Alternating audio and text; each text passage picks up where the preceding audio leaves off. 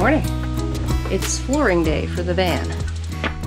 We, last night after we got home from our supply around to town, we started messing around with the furring strips that we're going to put down on the floor.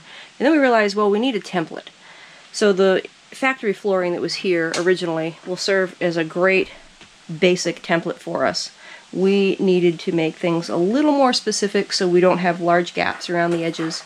So this morning, after we had put the factory flooring back in, this morning we went around and we did all these marks. We made all these notes so we can extend the flooring out to the face edge of the door there.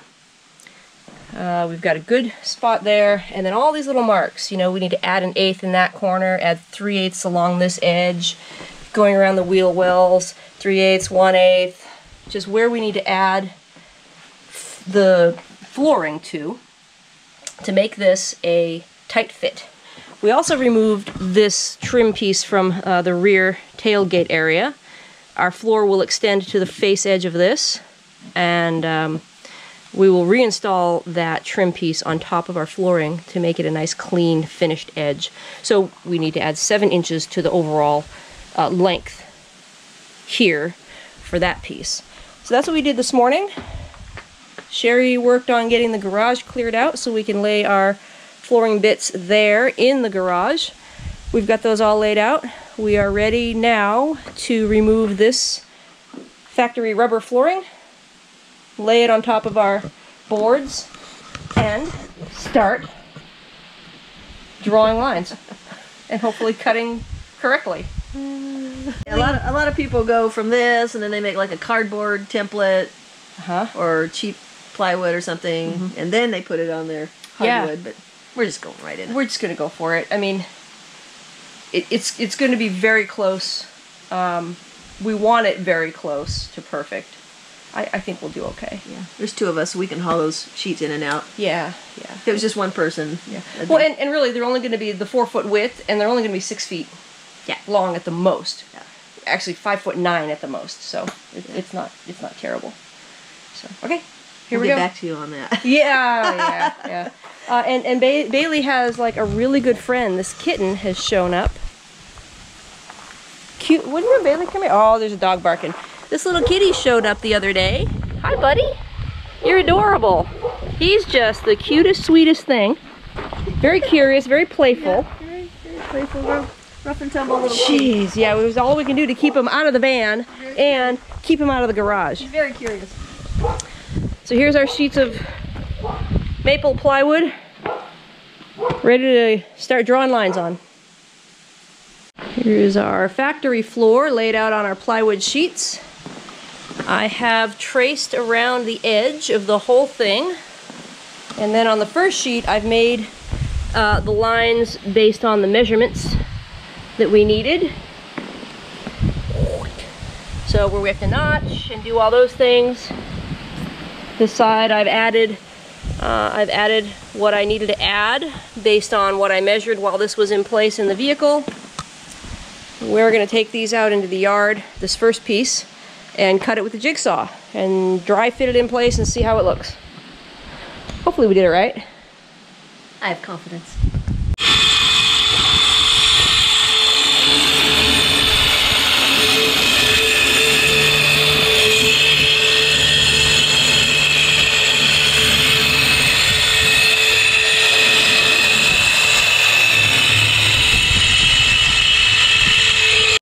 Well, first cut, dry fit is not bad.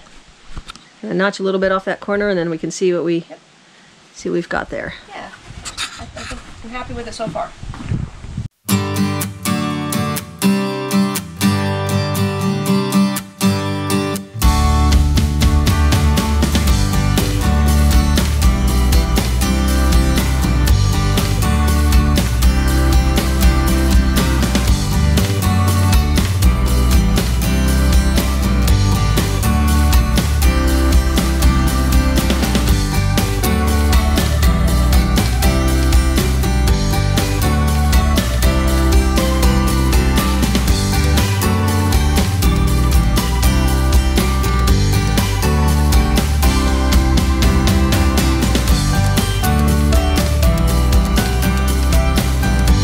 we have a floor.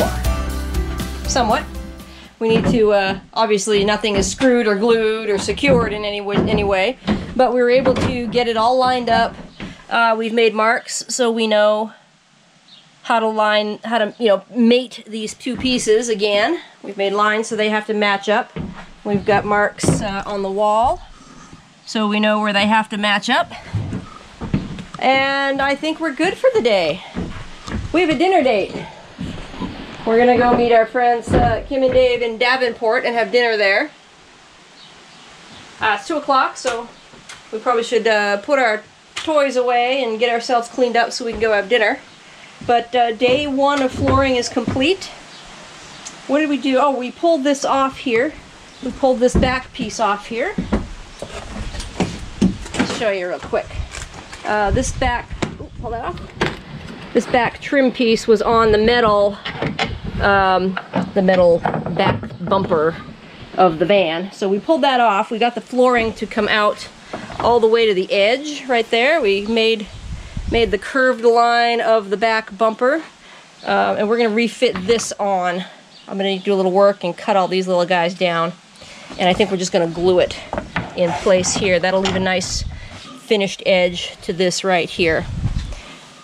So it's a little bit of an involved project there instead of just butting it flat up against the trim piece, but I think overall it will look nicer and we'll be happier with it. So, all right, that's flooring day 1 in the books. Got her done.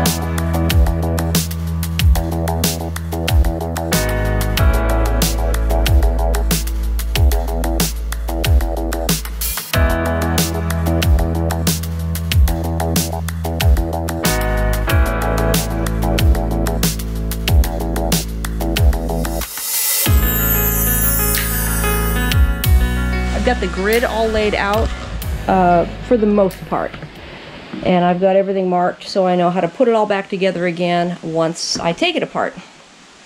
I'm going to remove these in bits and glue as I go. We also cut out a piece of insulation and kind of set it in there just to see how that would look. That's nice and flush. That'll be great. So all these holes will have insulation in them to help insulate the van, to help sound deaden, all of that. Sherry is out here. We've taken all the floor panels out. She's been sanding and preparing for primer. We're going to get those primed today, the back side. Then I think we're going to install them and prime the top side once they're in place. We're going to prime the top sides of all these as well. We're going to glue them down first and then just prime the top sides of them. That's about it for the progress for today. I think our vent fan brackets are coming sometime today, and there's something coming tomorrow. Oh, I think the shelf bracket. We ordered brackets to make a shelf here. I think those shelf brackets are coming tomorrow also, so I'm not sure. We might make a run to town and get the fan bits, depending on how far we get on the floor. If we get pretty far with the floor today, we might just start the fans tomorrow. Not sure. But we'll see how that goes.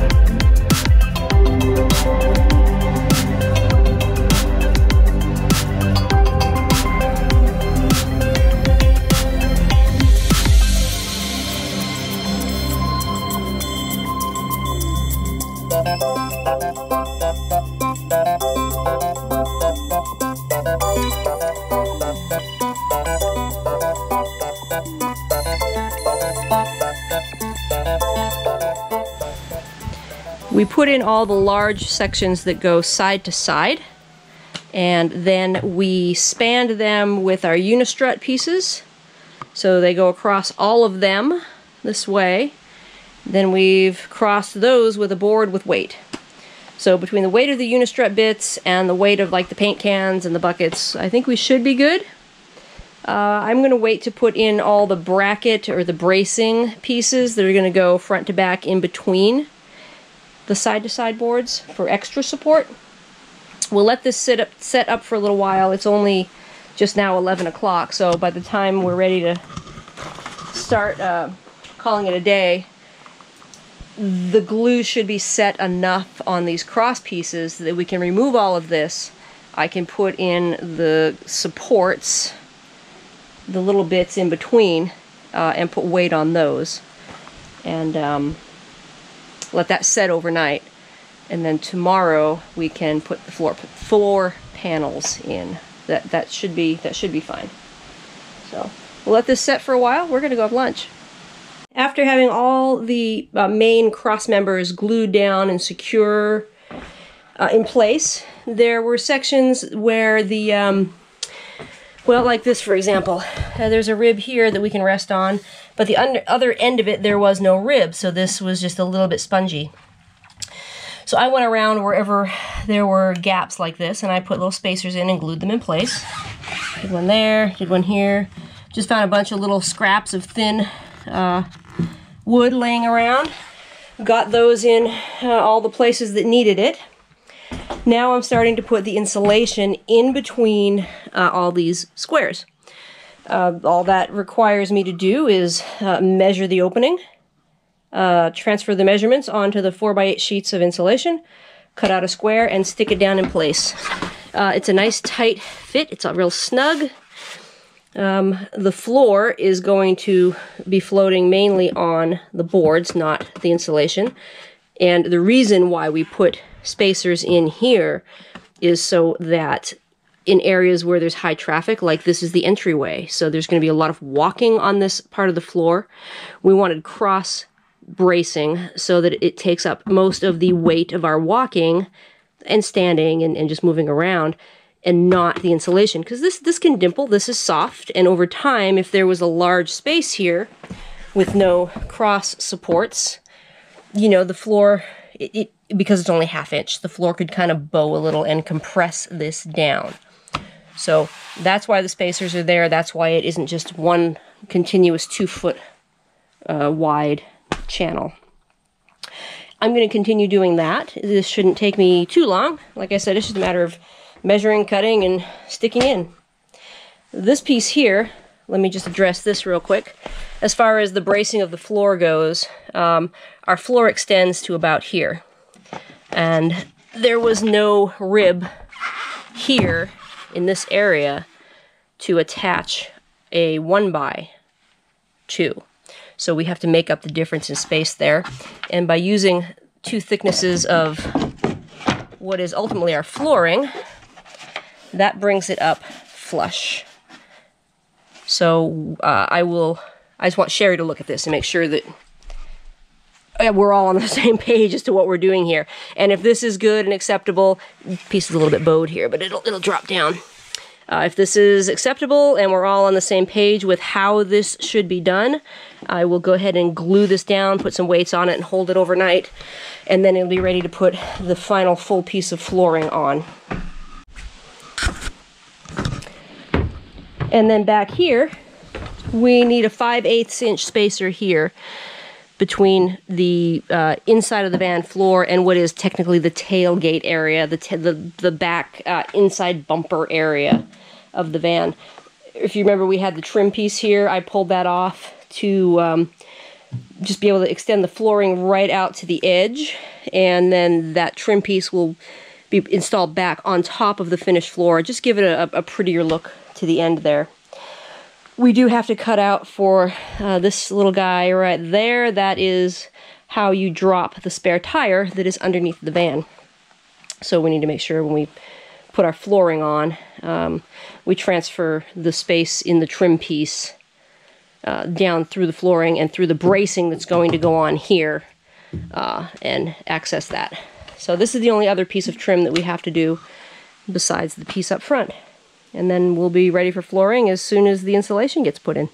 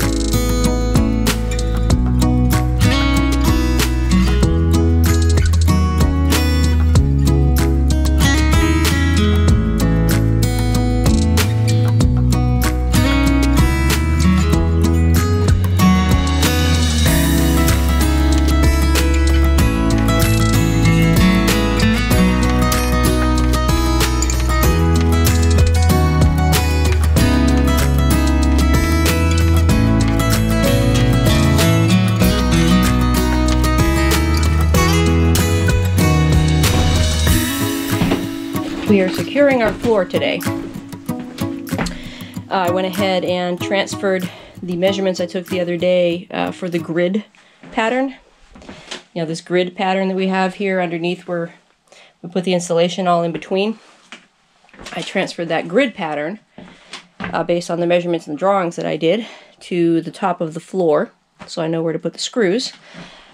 We caulked a little bit around the edges. First we lifted up the panel, caulked around some of the edges, and then we put glue on all the boards, and then laid the flooring back down, lined everything up 2 times and then 3 times and then finally a 4th time, and figured we got it pretty close. Put the board down and started screwing it. So it's good. It doesn't squeak, it doesn't bounce, nothing. We're going to leave the weights on here for a little bit. We've got plenty of screws in here that we should be fine. Take a little break and then we'll work on this section. Do the same thing, transfer the weights over to here, and then we'll wait a little bit, we'll do this section, and then finally the 4th smallest section. So that's the goal and the plan for today, is to get this floor in.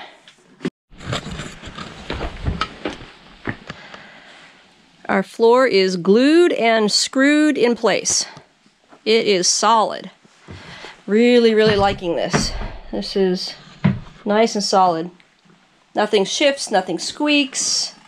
There's no sponginess to it at all. And I don't know if we mentioned before or not, but we kept this area over the entryway. Let me come out here and show you.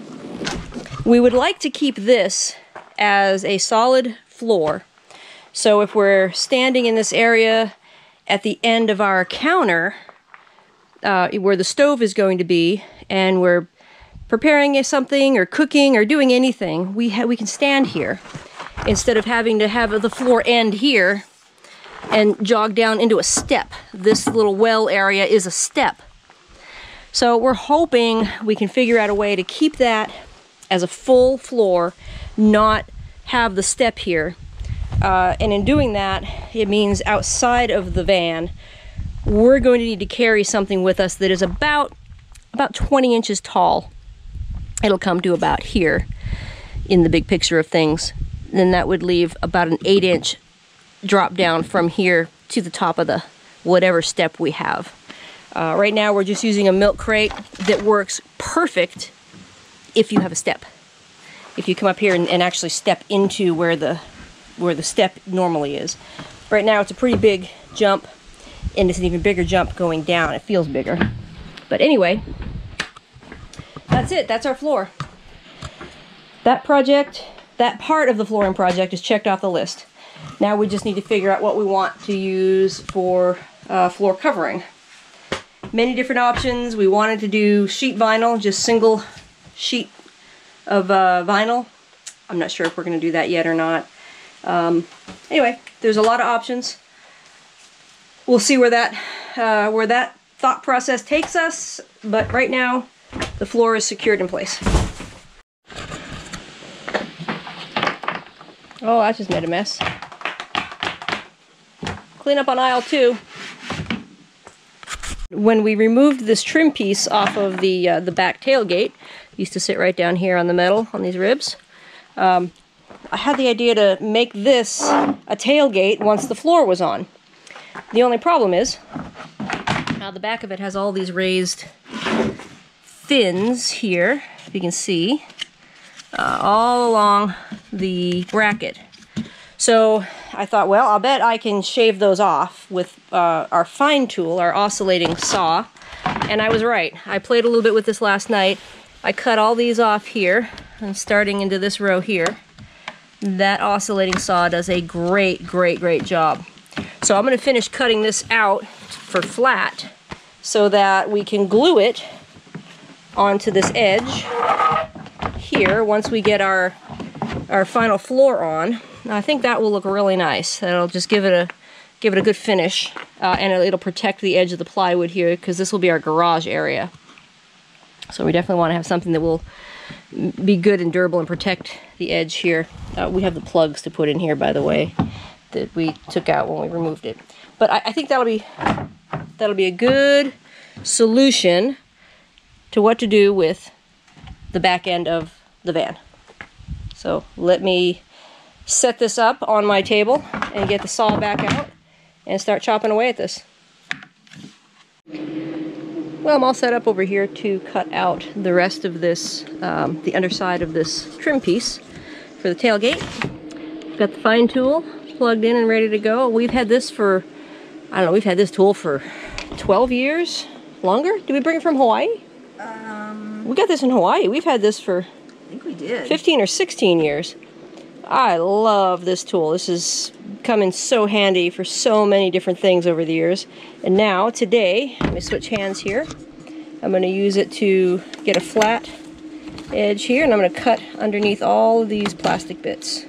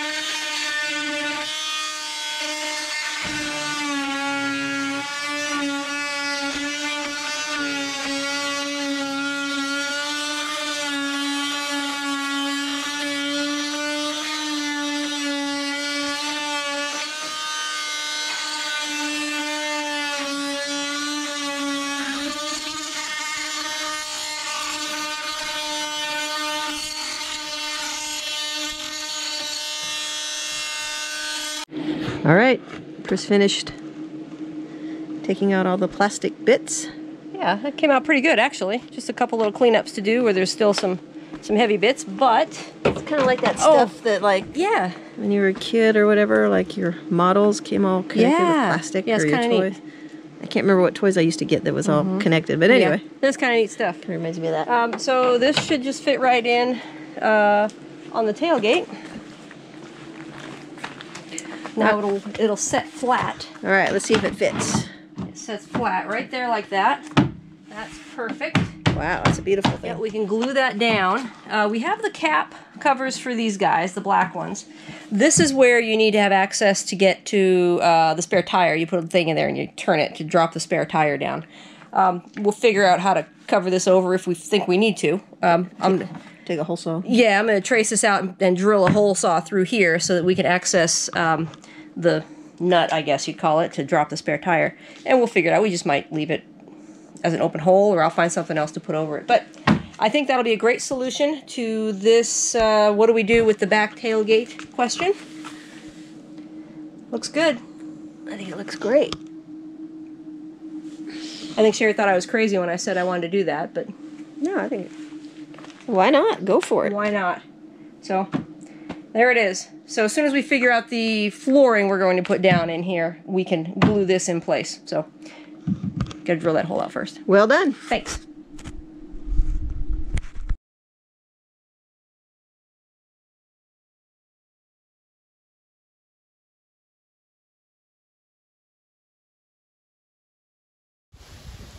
Get out. Go.